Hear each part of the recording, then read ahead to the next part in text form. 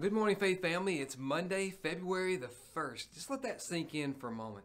Here we were begging and pleading for a brand new year as though a digit was going to change the scenario. But we were begging for 2021, and now we're already a month into this thing. Man, where does the time go? Well, this is our daily connection, a time when we all come together and we get into the Word. More importantly, the Word gets into us. And this week we're focused on knowing God. And when it comes to knowing God, Scripture is pretty clear. There are ways that we can know God. Romans chapter 1, God has made himself known through his creation. We often refer to that as general revelation. His power, his wisdom, all those aspects are brought out in creation. They reveal God. Of course, we know there's the special revelation of Jesus. Jesus is the perfect representation of God. He has shown us God in the best manifestation we can have. And then we have the Word of God. And the Word of God being that consistent representation from the time that Moses gave the law to the people, moving forward through the prophets, coming to us through the apostles.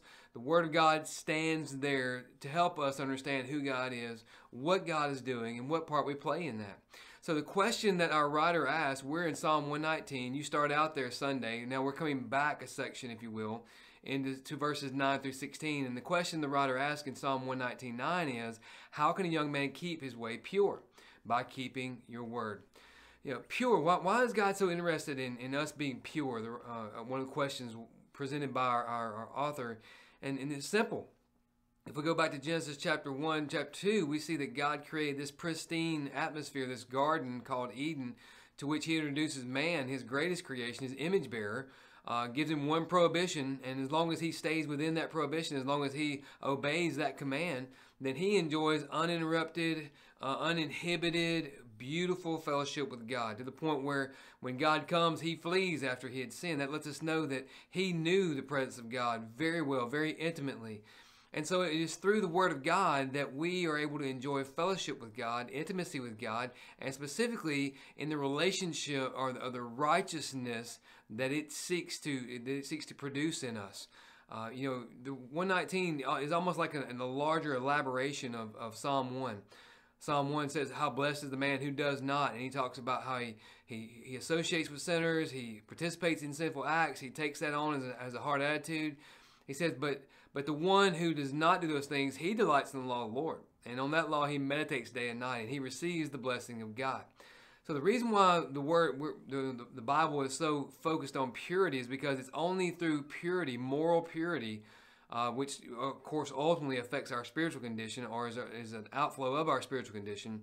It's only in that situation, in that condition, that we are able to enjoy fellowship with God. So how do we have that? Simple, the writer says, by keeping your word. Simply stated, much harder to do, obviously. It makes me think about what Jesus told his disciples in John 14:21. He says, whoever has my commands and keeps them, he is the one who loves me. And he who loves me will be loved by my Father. I will love him, and I will manifest myself to him. There it is. The obedience, the keeping of the word results in relationship. So it's not just purity in the sense of avoiding judgment. It's purity in the sense of pursuing relationship. And so as we go throughout this week looking at these statements, and they're key statements, they're carefully crafted statements regarding purity and the desire for relationship, my prayer is that you will see this in that light, through those lenses. That we're not just talking about avoiding judgment or avoiding punishment. We're talking about pursuing relationship. We're talking about engendering intimacy with God through fellowship with him. And that comes through keeping his word and obedience to that word. So it's going to be a challenge. You can bank on that, especially if you're starting your day out, because it is Monday after all. And we all know, the stigmatisms that are attached to that. But regardless of what day it is, and regardless of where you're headed, as long as you have the Holy Spirit, and as long as the Word of God resides within you, you have the power and you have the potential there to be unleashed, to be a representative of who God is to those around you in your world. So as always, I love you, Faith family, and remember as you head out that door, live sent.